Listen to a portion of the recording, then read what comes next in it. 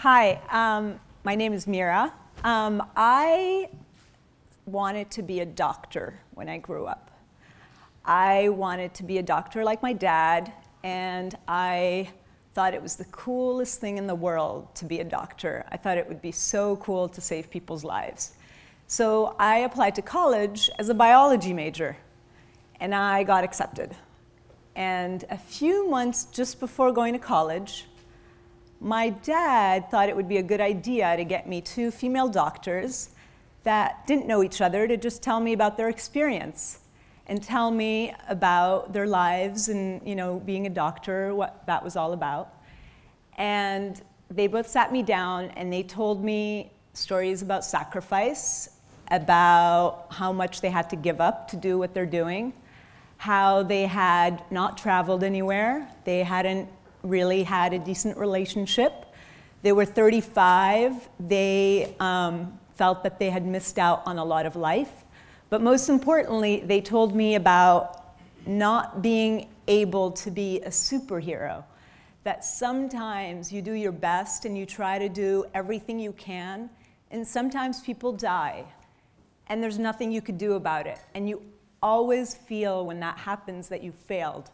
So other than making me cry my eyeballs out, it kind of made me just decide that maybe that wasn't so much what I wanted to do.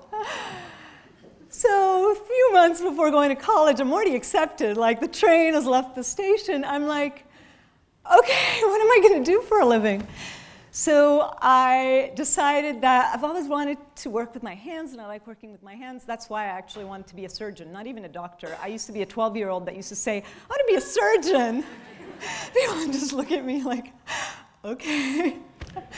So I, you know, just crazy kind of turn of events, and I find my way into the architecture department at the American University of Beirut, getting accepted there through talking to some people and begging them to let me in and try that. And then I did a little bit of architecture, and then I decided, this takes too long.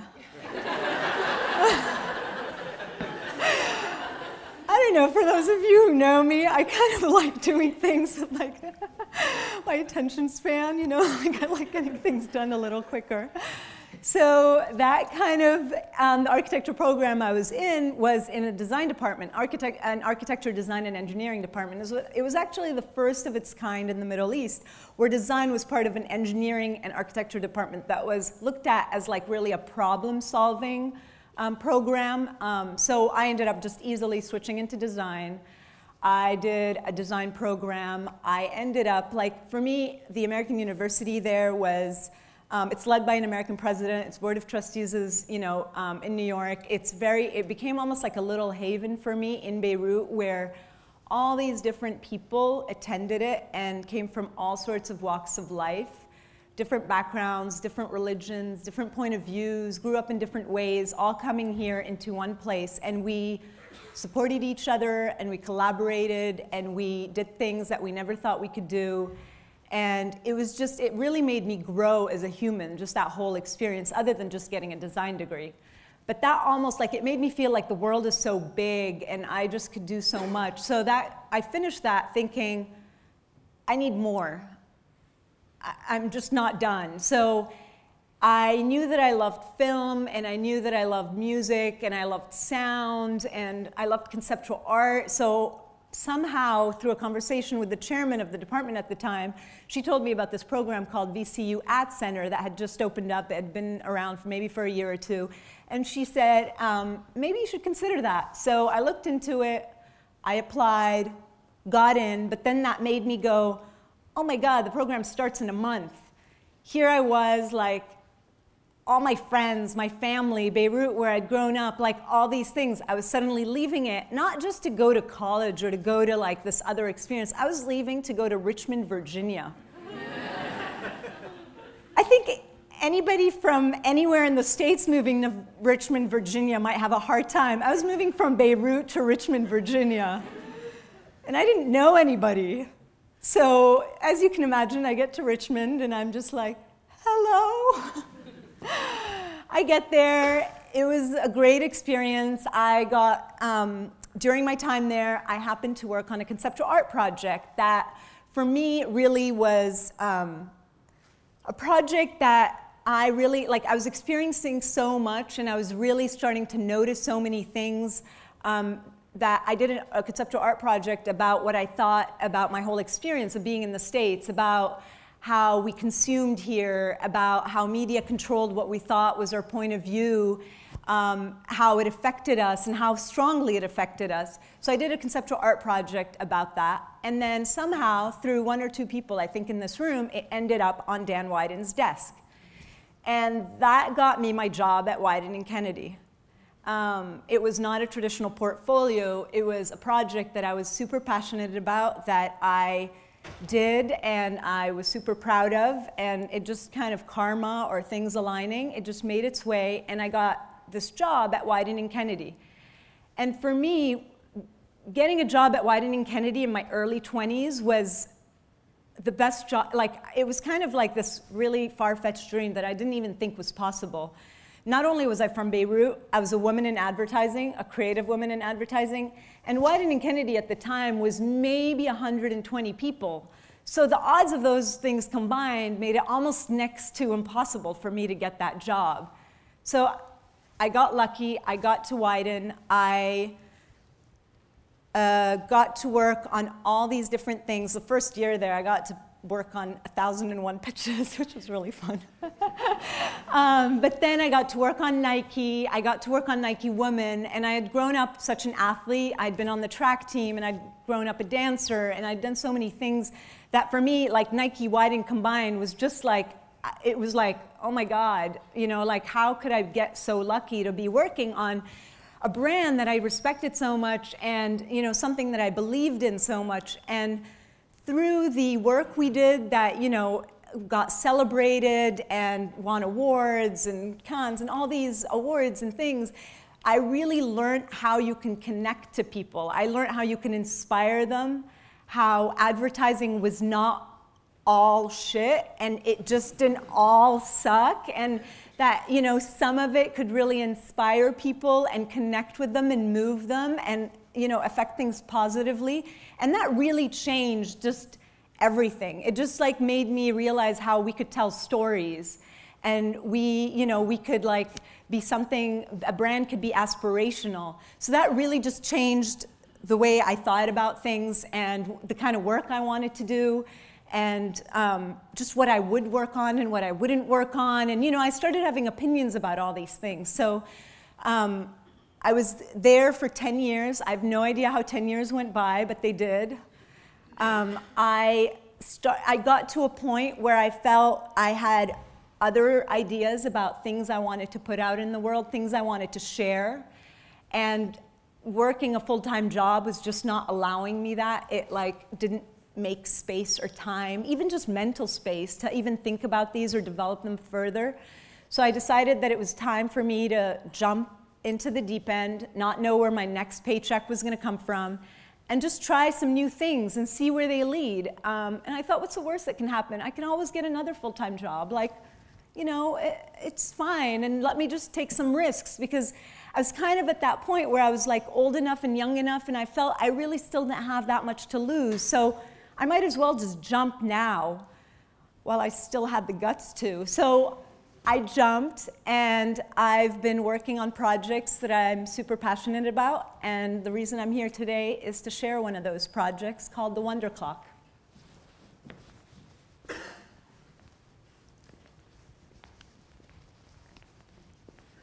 Hi, my name is Mira, and I'm ticking. I'm also loving, creating, traveling, thinking, laughing, nurturing, evolving, and making money. But the ticking is getting louder. Why do I feel that somehow, at my core, I'm failing? Lurching towards that time, unless I turn to the wonders of science, when I'll be unable to bear my own children. I created this clock to face my own fears, to beckon the elephant in the room, so to speak, to release my own power, my own choices, to open a dialogue with other women about fertility, empowerment, and loving ourselves.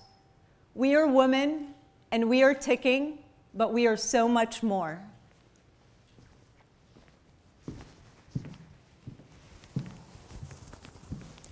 I had just turned 30, and I was on top of the world. I was in a great place in my career. I had just won a bunch of Lions. I had been doing work that I was super proud of, and I thought I could do no wrong. And I went in for a doctor's appointment. And my doctor said, "Do you want to have kids one day?" And I thought, "Yeah, I do, yeah." And he looked at me and he said, "So what are you waiting for?" And I just thought, I was just traveling and working. Ran away.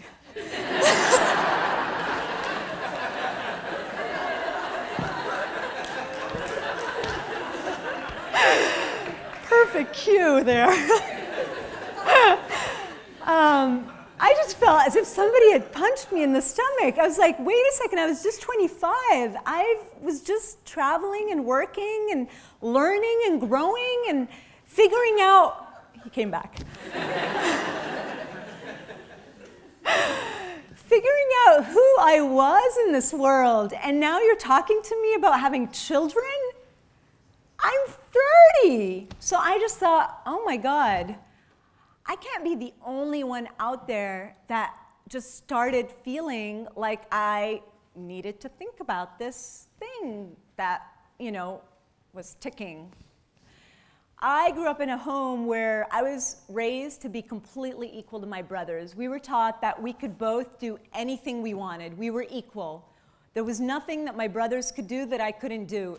And I thought that was the truth. I just kind of believed it and never ever doubted it for 1 second. But this was the first time in my life where I was like, wait a second, I'm not equal to my brothers. There's a biological thing that makes me very different than my brothers, and there's a decision that I have to take at some point that makes me very different than these two other humans that I love so much. So I just started thinking about it, and I started just doing some research and going online, and then it started becoming like this thing where I was like, this is so crazy. So we grow up and we're told all our lives how not to get pregnant. And then you want to start getting information about how to get pregnant or what the whole thing involves or what age is the, kind of the limit, all this stuff. And there's nothing out there about this, like little sprinkles here and there. And I was like, this is crazy. How do we as women make better choices without enough information about this? So I just started talking to anybody who would talk to me. I started talking to any doctor who would talk to me, calling up people I'd gone to college who went on to actually become the doctors I wanted to become. And I just would talk to anybody. I'd email IVF specialists. Anybody who would talk to me. I just wanted more information about this. I wanted to know more. And I started just gathering all this information. I started figuring out from graphs and charts and interviews and things that I did, just, what was that real limit? We had heard of 35, but was that even real? I wanted to know more about this. What was the age? Is there a reality? We live in societies where a lot of times as women, we're very much like, just we see celebrities and they get pregnant at 48 and, you think that's real. And nobody tells you that, she had to use a 20-year-old donor egg, and these realities that we're just never told, and nobody talks about them because, celebrities are perfect and they just have babies at 48 years old. So I just thought, okay, I need to do a project about this, and I need to put out there something about the biological clock. So I just started thinking about what that idea would be. And then I thought, the only way, women are very different than men in that they have their kind of inner group of friends and girlfriends that they talk to about intimate stuff, but they don't talk to other people outside of that about things like age and fertility issues that they're going through, and it's not a public discussion that happens, So I thought, okay, what's the most interesting and provocative way I could actually do this? And I thought, by making myself the most vulnerable possible. Women do not talk about their age, It's like you ask a woman her age and she just tries to avoid the subject. And I thought, not only am I going to talk about my age, but I'm going to talk about my biological clock that's going to end one day, and it's just going to expire. And if I put that out there in the world, in the most public way possible, and I thought, okay, what's the most public way possible? The internet. I could just put it online for everybody to watch. So I decided that I was going to do a website, and I called it the Wonder Clock. And the reason behind the Wonder Clock is because just women and their anatomy and their reproductive system is it's such a mystery to me, and I just think that that was kind of a really interesting name to call this thing. And I put out my Wonder Clock online, and it counts down to this age that I got from all these different doctors that they agreed to. That was like the limit where women can have kids naturally without any help. And without any help, I don't mean like just getting IVF, because a lot of doctors even agreed that after 43, 44, you can't get IVF unless you use donor eggs. So they don't even accept, they think it's a waste of money to even try after that limit.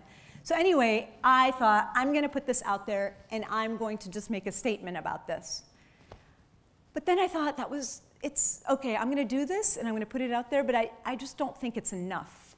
I don't think it's enough. It's a statement, it's a provocative statement, but it's not enough. I need to invite more women into this.